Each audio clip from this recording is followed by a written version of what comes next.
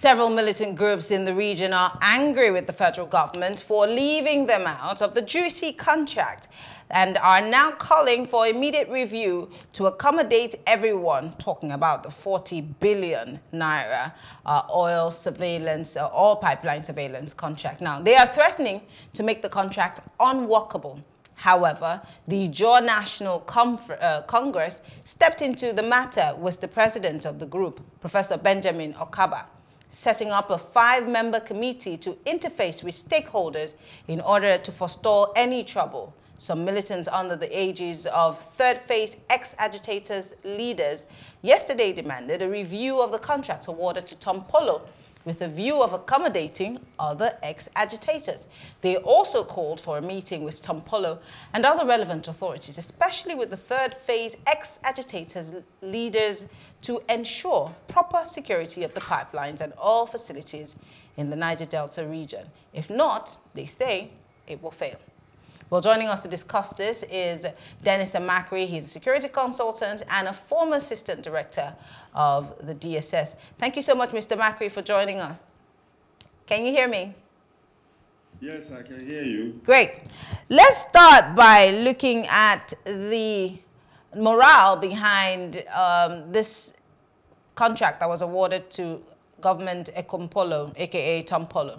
I'd like to let you know that as we speak right now, if you go to EFCC's website, he's a wanted felon. He has 2 bench warrants.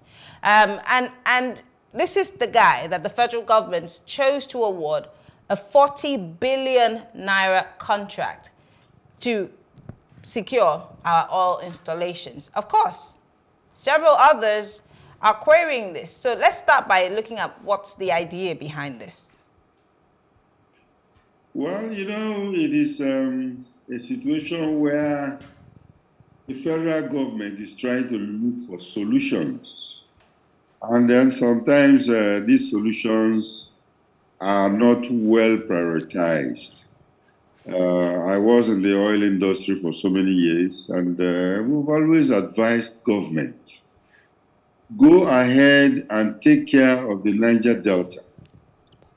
That way, no militant group or any tier of militants will come around to say that, oh, we want our money, or it's our turn to have our own, and stuff like that. Because you remember when the militancy was very high, especially in 2006, you know, and the president at that time, our oil dropped all the way from 2.5 million barrels a day to about 600,000 a day. So the country was losing money. And they have to talk to these militants. And they actually went ahead and did it. And thanks to former President, late President Yaradua, and the amnesty was given, which showed up the production of oil. But we discovered that the militants that were given this money were the top guys. You know, the top guys, of which Tompolo was one of them. You know, and there is a second tier of militants, you know, just like a hierarchy. Second, now they are calling themselves third tier or third phase of militants. These guys had the short end of the stick, where they feel that more should come to them, and it wasn't. And now, because they've lived with that scarcity, another contract has been given again. And they felt that, no, this time, you either come down and share it with us, or, you know, we make it ungovernable for you to operate. Now, because as a result of this, you know, over 48 billion naira contract, a group of northern young persons have come out to say that they're going to occupy the NNPC in Abuja, of course.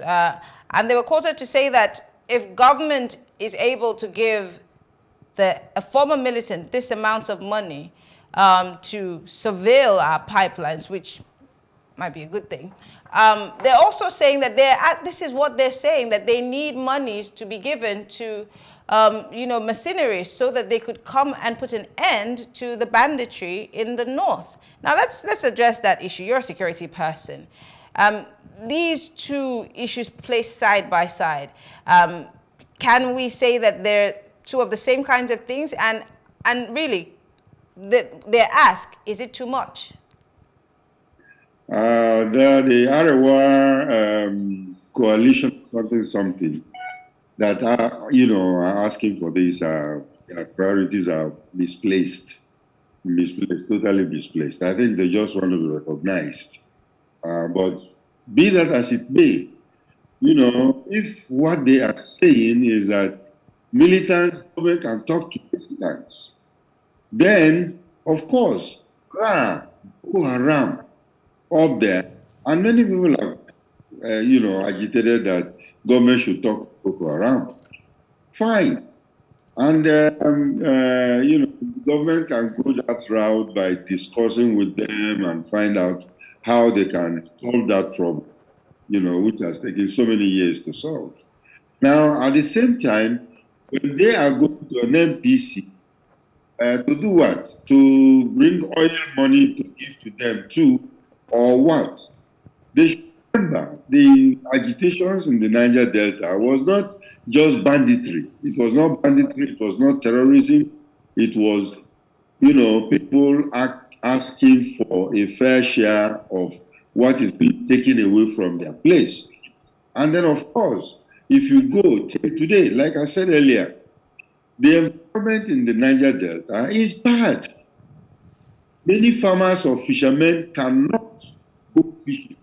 And this is what government should do instead of throwing money at militants who are just, most of the people that are agitators and they want Tompolo to, they cannot allow Tompolo is because they feel that it is money they can just take and share and eat, But the problem of the Niger Delta remains. And that's why Tompolo himself has to be very, very careful in handling this particular problem. Let's talk about there are many people that are making a case here. Like I said, it's a row of sorts. As we speak, resident doctors are about to go on a strike. We hear that resident doctors in Abia State have been on strike for 1 year. I'm wondering what the health sector in that state looks like right now. Also, ASU is still on strike. They've continued, in fact, as we speak. The update is they've continued this strike because there's been a deadlock between them and the government. How much are they asking for? About 1 trillion naira. Again, of course, there's that deadlock with the IPPIS. That's on the one hand. The economy doesn't look so great as we speak. But then we do have security votes running in billions going to states, even though it's shrouded in so much secrecy. But we also heard today that local government officials are pocketing these monies. The president of the Federal Republic recently sent away 2 governors saying that, why do you come to me to ask for help when you have security votes? There are other issues of insecurity, the economy, different sectors that are ailing. And one would wonder, why are these oil installations such a critical thing at this time, as opposed to the lives of people who are being lost daily to banditry, to kidnapping, to insecurity, and of course, an almost half-past dead health sector? Well, you know that oil, or crude oil, so to say, is lifeline, is the economic lifeline of this country. So whether doctors are leaving the country or schools are closed or whatever, the government has found it convenient that at least if they secure the pipeline, as long as the oil flows, that there will be no problem. The money will come in. But like I said, these are misplaced priorities. These pipelines, some of them are very old.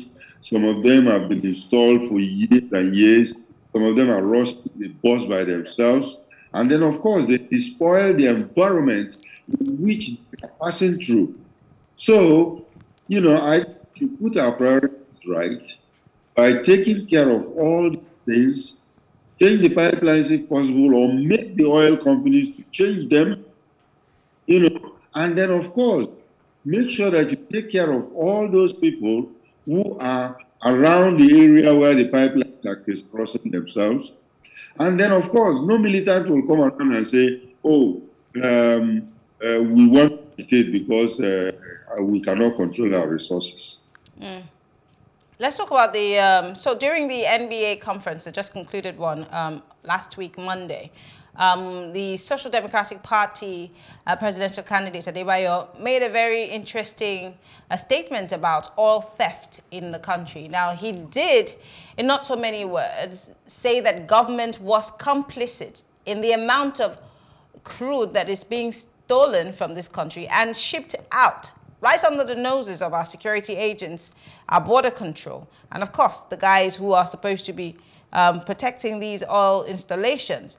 And so this has also, on the other hand, stirred the waters. So I want to ask, now that we have this 48+ billion naira contract, will it in any way check the amount of crude oil that is being still taken out of this country, sold outside of this country, the funds also staying outside of the country, not being repatriated into the country? Again, I'm curious to understand where all our security agents are. I'm talking about the military, I'm talking about the police and all of the installations in the Niger Delta, around where these oil installations are.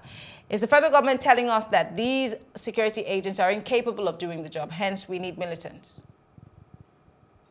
Well, I can tell you one thing for sure, because I was in that environment when I was consulting for some oil companies. There are two major issues there. And that's the one that, the first one is oil bunkering and, pipeline vandalization. That is one small aspect of the whole thing. And of course, through pipeline vandalization, there is extra crude that is coming out and despoiling the environment. And, we have a lot of community people agitating because they can see that their source of livelihood is gone. That is first one. Oil bunkering, stealing of oil and selling it. Now, where the real stealing takes place is what we call hydrocarbon accounting. Hydrocarbon accounting. And I wish, agencies like the DSS should focus on this properly, because I can tell you that that's where majority of the oil is being stolen. Stolen not by even these local boys, stolen by the international oil company, on a daily basis. Because when you find out that, we really don't know how many barrels of oil is produced in Nigeria and how many barrels of oil is being shipped out of this country. Yes, I think the DSS should look at that. Look at it very, very carefully. Why should it be the job of just the DSS? We have the NMPC now that it's a PLC. They're supposed to be saddled with that responsibility. I can tell you that I don't trust. I can tell you that I don't trust the NMPC or their other subsidiaries of DPR or NAPIMS or whoever, because apparently some people are getting rich, fatly rich in those agencies. That's why either the EFCC, DSS should look strongly into this hydrocarbon accounting. How much oil are we producing? How much oil is being exported from Nigeria?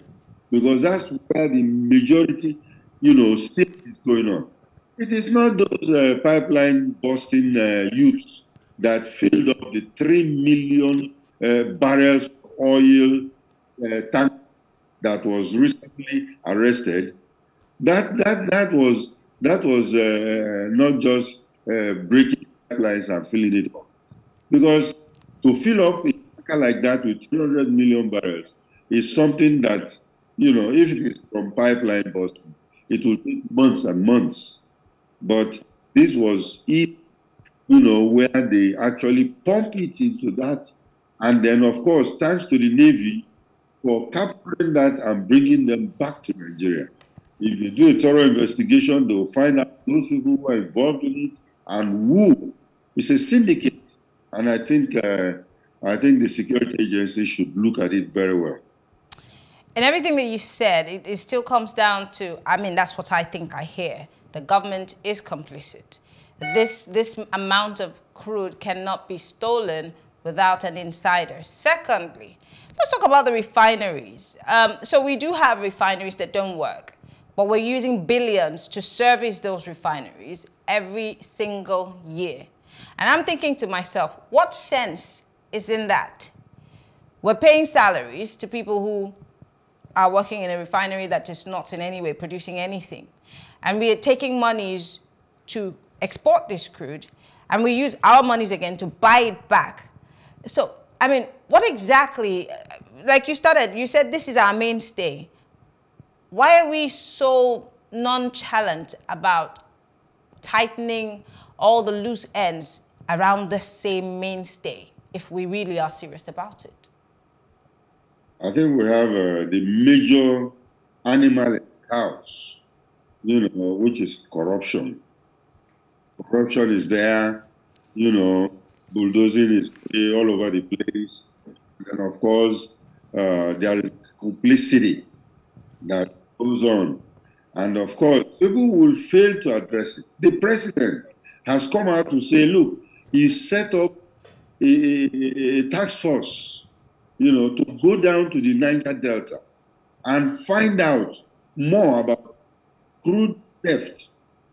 And of course, we've not heard anything much about that committee and what has happened, And people are not aware of many things that will happen. So I think the searchlight should turn around, follow the direction of the president, and then, of course, go to the bottom of why we are still losing this amount. We are not meeting OPEC quotas. We are not.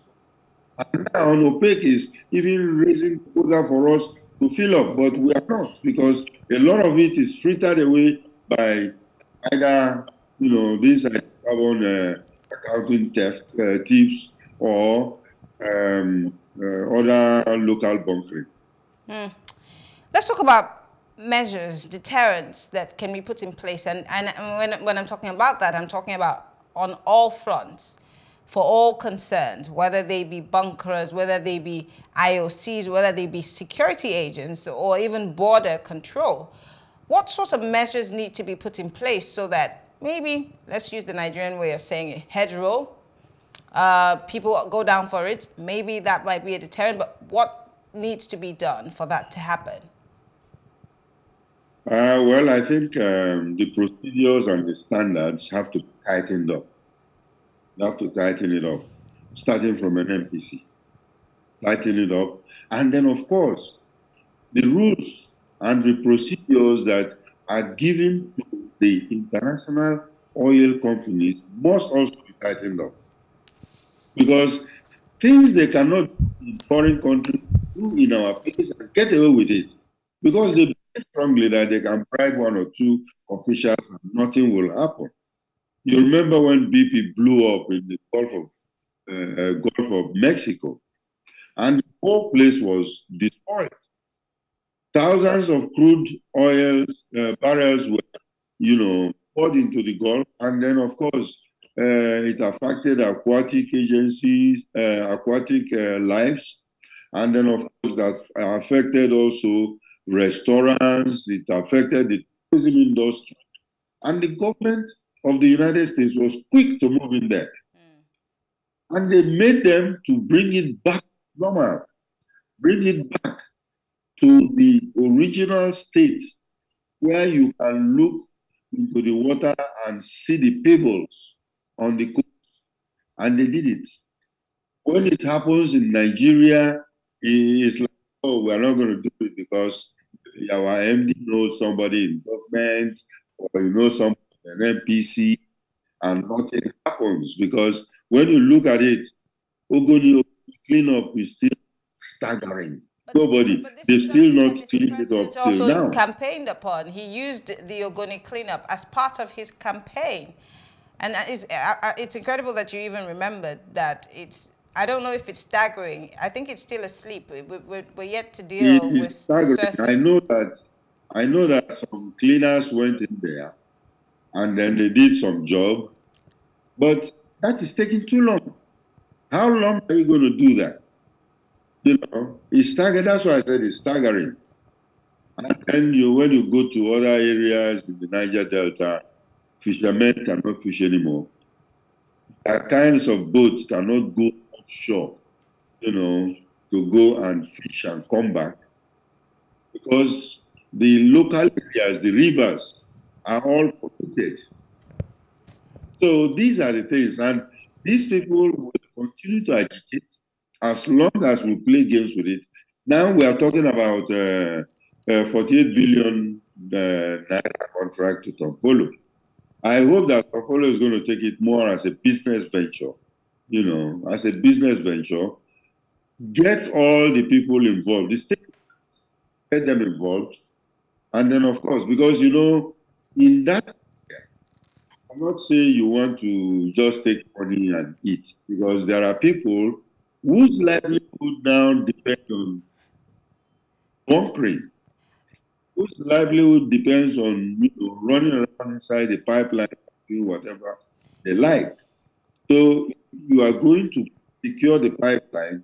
The first step is to make sure you involve all these people in such a way that they will forget busting the pipelines. And then, of course, they will have a livelihood while they protect the pipeline. I think that's the best thing to do. I'm surprised, Mr. Macri, that you are hoping that Tompolo would take it seriously. I'm sorry, but I find it very ridiculous that a wanted felon, a one-time militant we would hope that automatically this person would be a man of honor. It's ridiculous. It's like the federal government saying, oh, the terrorist whose wife we flew to a great hospital to give birth and take care of their family, you know, didn't hold up his own side of the bargain. How do you expect a terrorist to be an honorable person? And I'm not in any way saying that Tompolo is a terrorist, but I'm saying, why should we be hoping? In Niger Delta, they will tell you that. And I don't think Tompolo sees himself as a terrorist. I think he sees No, I didn't say he was a terrorist. I'm saying I'm just trying to place it side by side. If this is a wanted felon, why would you hope that he would, you know, be honorable? Yes, I'm going to tell you, because that is what they fought for. You know, and that's why you find out that when other people outside the region will call them terrorists, you know, most of the time, the government have already understood that, whereby they went ahead and give them amnesty. You know, when they give somebody amnesty, that means they pardoned you with all the former crimes that you've committed. And then, of course, theirs was committed because they were trying to look for a better life for their people. Okay. So no problem. If he's giving the contract, you know, I hope that he will handle it like a businessman, you know, and use specialized ideas in handling it and then do it successfully. All right. His measure of success will come when there are no more pipeline bustings. Okay. And of course, the oil is flowing freely. Well, Dennis Amakri is a security consultant and a former assistant director with the DSS. Thank you so much. Always a pleasure to speak with you, Mr. Amakri. Thank you for having me. All right. And thank you all for joining us. Thank you for being part of the conversation. That's the show tonight. But before we go, I will give you my take.